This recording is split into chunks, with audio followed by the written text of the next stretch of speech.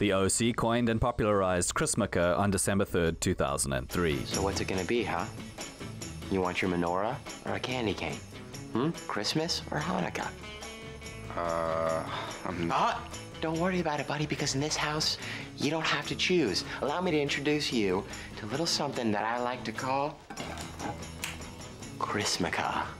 Chrismukkah? That's right, it's a new holiday, Ryan, and it's sweeping the nation. Records of regular joint or combined celebrations of Hanukkah and Christmas go back at least 200 years, but the OC writers are, by most accounts, the first to have named it Chrismukkah and spelled out a set of rules for the hybrid celebration. The gigantic popularity of the show over its first 2 seasons led to a fairly rapid spread of the concept in the US, along with anecdotal evidence of a relatively wide adoption in families like the one portrayed in the show. I created the greatest super holiday known to mankind, drawing on the best that Christianity and Judaism have to offer.